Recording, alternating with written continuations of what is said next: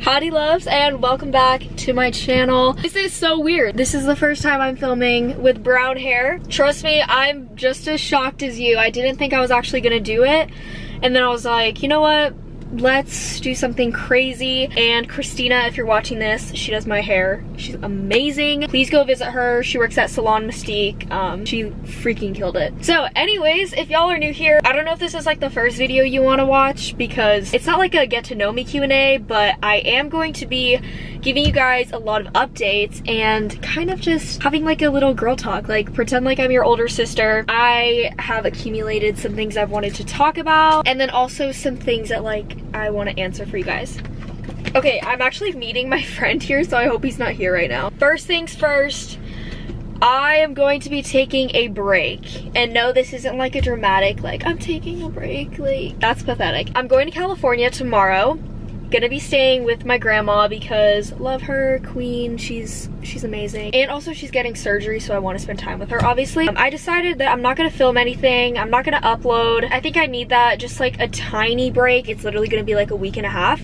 But I'm just really exhausted from doing the whole room makeover series. Like I feel like that kind of took a lot of energy out of me, and I just really want to enjoy my time there. So I will be making TikToks and obviously Instagram photos. I don't know if I'm gonna be making a lot of TikToks though, cause like, I don't know, I'm like all over the place with that app. It's not really my favorite, but it's okay. So, sorry guys, not gonna be a video. I'm gonna be there until the 24th. So after then, I guess I'll have some videos. But follow my socials, you know. Second thing is, you guys obviously know I shot, or if you didn't know, I worked with Dick's Sporting Goods to do a commercial with them for back to school. They flew me out to LA like a couple weeks ago, probably over a month ago now, because time is flying by so freaking fast. It was amazing, an incredible opportunity, and I guess they liked me because they want me to go back again to work with them. This time it's not gonna be in LA. I'll let you guys think and guess where it's gonna be at. But this time it's gonna be a completely different event. I'm pretty sure there's gonna be a bunch of other creators there. Hopefully ones that I know. Yeah, I'm really excited. It's gonna be fun, and I don't know what all I can say about it, but I have to film stuff there, so you guys are gonna see it. Super grateful for another opportunity to work with them. This year has brought so many opportunities, and Dick's Sporting Goods is huge. Like, never thought I would work with them. Next, I'm gonna be real. I'm gonna be honest with you guys because I love y'all, and I feel like I want to be more truthful. Basically, if you guys have ever failed a class, I just want to let you know, like, it's okay, because I'm currently taking summer school tutoring to make up for a class that I failed. When you guys hear the name of this class, you're probably gonna be like, wow, you're really dumb. The class was logic, but it's freaking hard, you guys. Like, it's so hard. My private school like requires it, and it's something that I've like never even, like, all these words that I've never heard of, like subcontrariety, contrapositive, universal particular, like all these crazy things. I failed the class, so now I'm getting tutored, and I either could do that and do 10 hours of tutoring or summer school, but I was not about to do summer school for 2 weeks. Because you have to be in your uniform and stuff. Mr. H, if you're watching this, thank you for tutoring me. You're a king. I really appreciate it. I want to talk about my faith and kind of where I'm at right now, because I feel like I definitely have been going through stuff. I have been raised as a Catholic. I literally have like never missed a Sunday. A lot of people, when they find out I'm Catholic, they kind of like put these expectations on me, and I just want to like let you guys know that not everybody's perfect. You constantly make mistakes to learn from them, and I am the type of person that has to make a mistake or mess up and then learn from it. I don't know, everybody's asking me if I am going to stay Catholic when I leave high school or when I move away, and the truth is I don't know.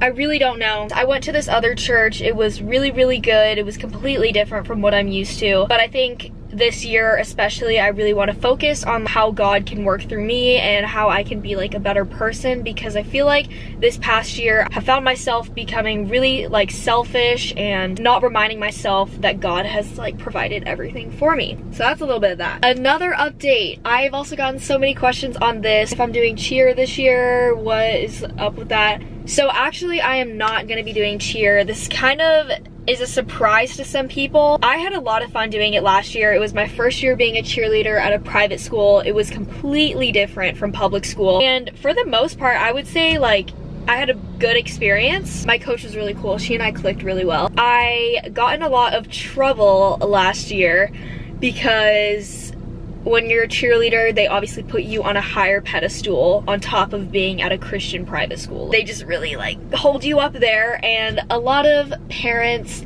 just didn't really like me because I was new. Obviously I came from public school. A lot of the kids at my school are very sheltered, which is completely fine. Yeah, a lot of people tried to like snitch on me and stuff for cussing in my videos, but I like bleep out every time that I cuss, so I was like, what? Okay. So yeah, I got in trouble because I was a cheerleader. I was supposed to be held like accountable if I acted up, but I like didn't act up, so I don't know. But anyways, also it was really time consuming. I had like no time to do YouTube, school, and that, and the fact that it was like my first year switching schools, I was like crying. So it was kind of rough. I made a lot of memories. I really liked the team last year. Yeah, I'm kind of sad. Okay, and now I have 3 questions that I wrote down. This is like my little journal. It says Q&A, let's talk. First one says, in what ways have you changed since you first started YouTube? Well, for one, my hair has gone through so many changes and so many phases. My confidence has changed incredibly. Wait, is that right? Astronomically.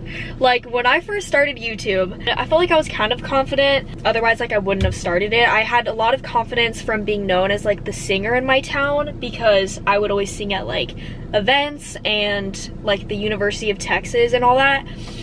And so it wasn't like I just had like no talent to like help grow my channel and then I just started it. Like, my main thing of starting it was to show my singing. Well, when I started getting like followers and then people from my school started playing my videos like in class and stuff, I became very, very, very insecure, not confident, and it honestly makes me really sad because the people that talk shit about me and made fun of me either now have like Snapchatted me and said some really weird stuff, like gross stuff, like turn off stuff, or like some girls who absolutely hated me tried like mingling their way and like to become my friend. And obviously I will always forgive people. I don't hate anybody, but it just kind of makes me sad because like it kind of shows what people's true colors are and that they never really had good intentions for you from the start. They just want something out of you. So that's been really difficult. Obviously you guys have seen the amount of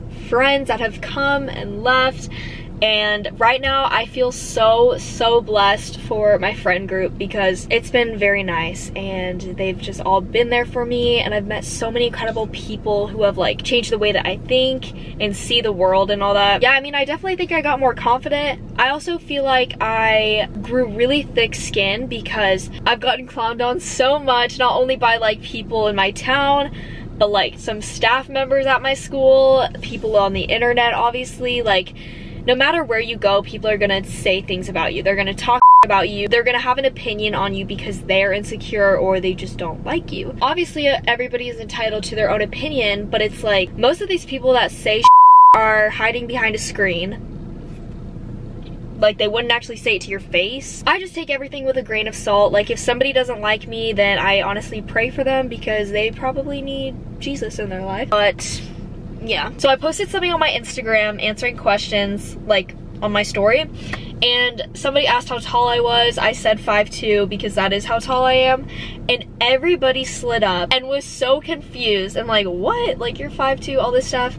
And I know, it's crazy. I used to hate being short. Like, literally, ask my family, they're gonna say how annoying I was because I used to hate being short. But now I freaking love it and I've accepted it. I don't think I'm gonna grow any taller. Height doesn't define you whether you're a girl or a boy. I feel like you shouldn't not like somebody because of their height. Like, God made everybody differently. But yeah, I'm not 5'6". I'm 5'2" with some attitude. All right, last question. Thoughts on stretch marks? I am so glad somebody wrote this because I feel like I could say so much about this. I kind of went through a slight eating disorder, body dysmorphia phase. Trigger warning for anybody who has an eating disorder. That has kind of been something that has like run in my family, and the whole summer during quarantine, I ate so much Chick-fil-A and I like stopped working out at the gym, and then on top of like getting on birth control, I gained a lot of weight, and that's like something that is a side effect. And I became really, really insecure because a bunch of people were commenting on my weight, telling me that I got fat. I had some family members comment on me, and it just like really, really broke me down, pushed me to go to the gym, but in a very unhealthy way, and limit what I eat. So with that weight, I obviously now have stretch marks because hold on, I'm getting Maddie's reaction to my hair. Oh my goodness, that looks so good. Do you like it? Yes, I didn't know you were doing that. Dude, I didn't tell anybody. I literally told my mom, I was like, yeah, I'm getting my roots touched up. And what did she say when she saw it? She was like, I haven't seen you in like a month. Dude, I know. It's been like what happened? Like, we haven't hung out so much. Holy dude. Well, I feel like we've both been so busy. Yeah. Okay, I gotta fill you in when you get back, because it's like, yeah, it's a lot. Please.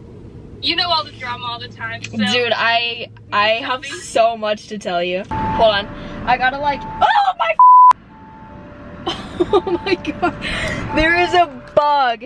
Look at how, oh. Yeah, what was I saying? Stretch marks. I think stretch marks are beautiful. If any guy tells you less, they are stupid and irrelevant. They're literally irrelevant, and their opinion does not matter. So, stretch marks, that is what makes you beautiful. It literally makes you natural. Like, it shows that you're human, and everybody should love that. Yo, this bug is like scaring me so much right now. I think that's all I had for the video. So, if you guys liked it, make sure to give it a thumbs up. If you didn't, don't do anything. I love you all so much. Have a great rest of your day, and I will see you when I get back from my break.